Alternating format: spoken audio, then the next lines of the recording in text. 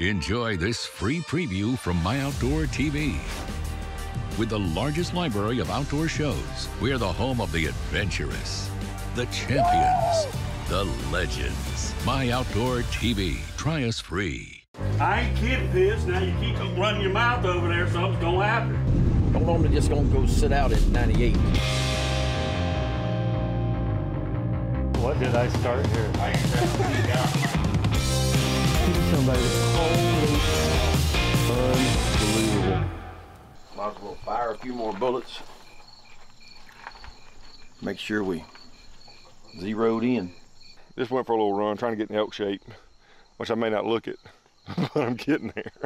3 miles, that's the goal. Got to get to 3 miles. I'm at 2.5. You know, Brent bailed me out. I got to 2, and he was walking. I said, you know what? I think I'll walk along. I think it'd be a good opportunity for me to kind of witness to him, you know, and kind of bring him along, because he's a preacher, you know. So I'm trying to bring him in so he knows what he's talking about. So it'd be a good opportunity for me to talk to him and spend some time. He taught me a lot, man. I learned a lot. You know, all that schooling I went to, it didn't matter. I learned more from Daniel this morning. 30-minute walk.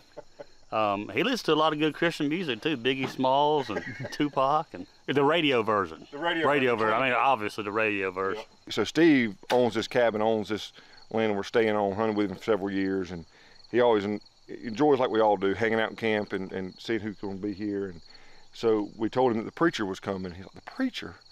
And then I don't remember who it was. Told him, yeah, he's a WWE star, and they call him the preacher. And I mean, I think he does preach on the side, but they call him the preacher. That's kind of his personality, put the fear of God in you.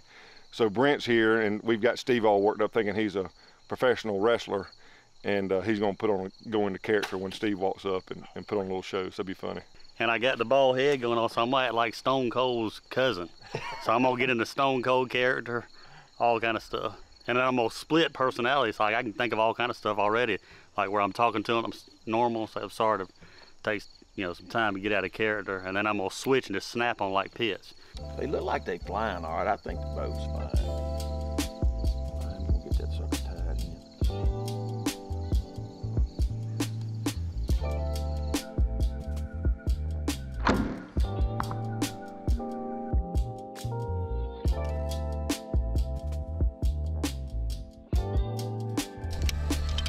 I feel like you won't. I just may aim just a tick higher than usual, but yeah, I don't think I'm gonna mess with it.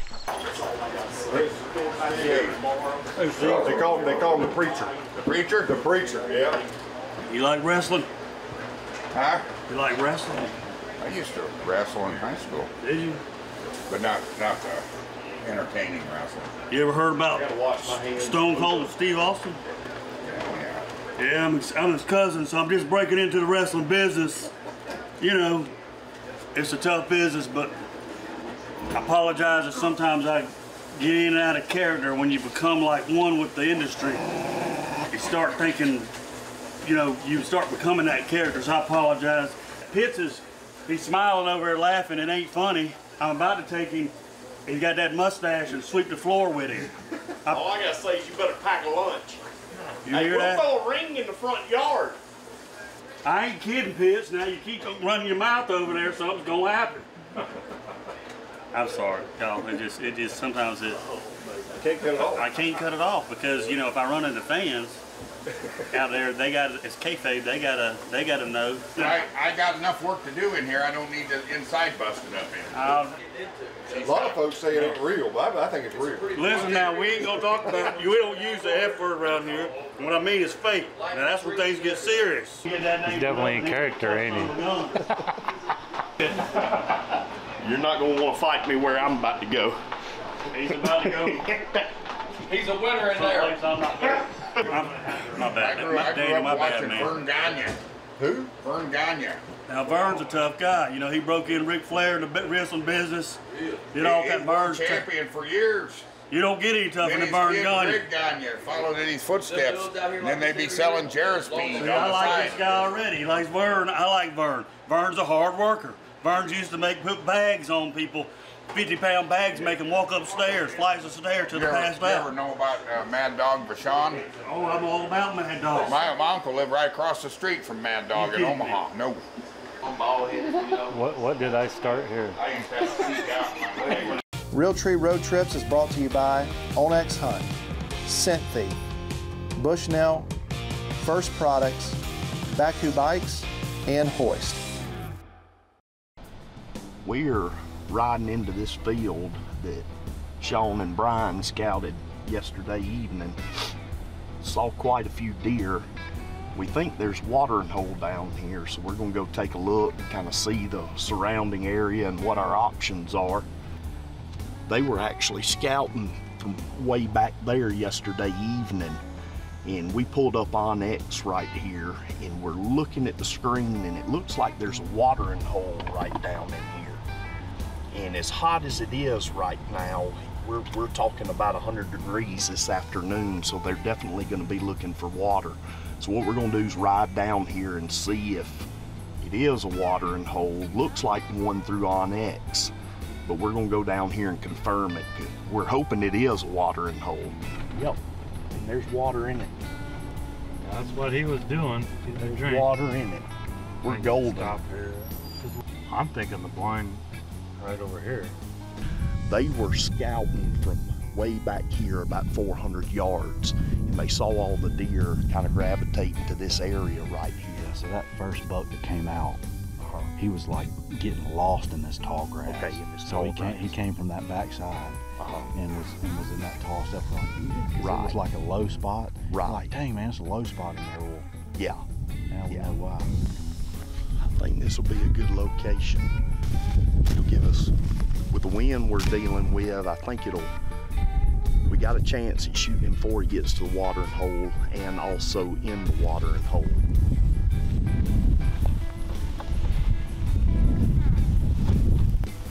These redneck bale blinds are perfect. They're really lightweight. You can move them all over the field.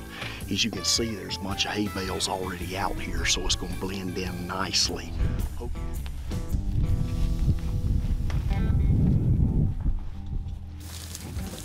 right, we're here in Nebraska. We'll cut some limbs out of the way. We've got a food plot here that's kind of pulling them in real tight.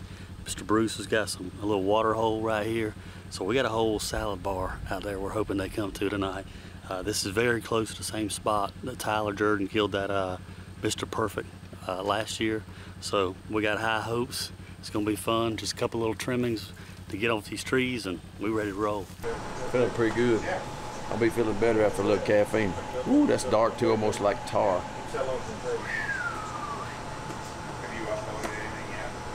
Might as well be caffeined up while we're sweating. Make you sweat a little bit more. I think our first hit might be, hope I'm wrong, gonna be more observation. Yeah.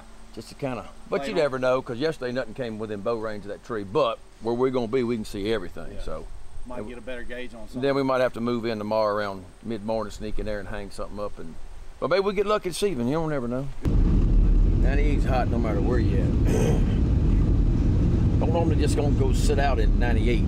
That takes something pretty special going on, just go sit out in 98.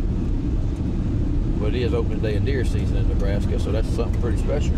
Realtree Road Trips is brought to you by Federal, Hoyt, Primal Outdoors, Monster Mill, Redneck Blinds, and Team Realtree Sausage.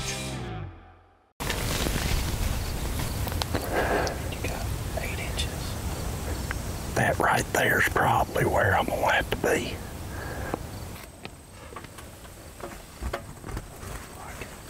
Yeah, I like this setup. I think we're in a really, really good spot right here. As hot as it is, they're gonna have to come to this water. We're set up here in a good spot. Got a little bit of shade. It's hot out. It's probably upper 90s. Food plots all around us. But we kind of got this corn pinched in where it's pushing these deer towards us. Well, you're just about set up. September 1st here in Nebraska, opening day of bow season. Couldn't hunt this morning. Cause we hunt this alfalfa field. Didn't want to bump these deer off his field, but we set up on top, right over there, yesterday.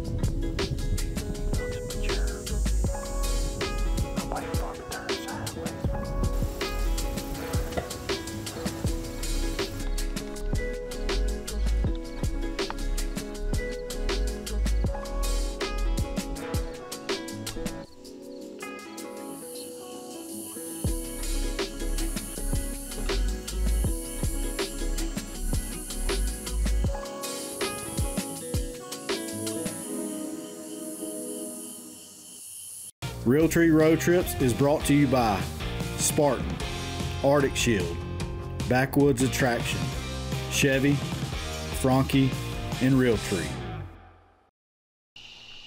Oh, we saw another 30 deer.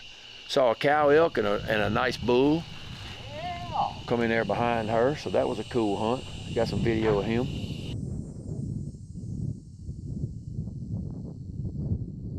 We're gonna make a little adjustment. There's one cedar tree on that end of the field down there that all the deer kind of gravitate towards for whatever reason. They feed around it. So we're gonna back up and punt tomorrow morning, maybe after the dove hunt, and go build a little ground blind in there and just tuck in that cedar tree. And like a natural blind? Yep. But I need this protein in case the wrestling match goes. Is he still bought into it? We got him with a treble hook. He's done.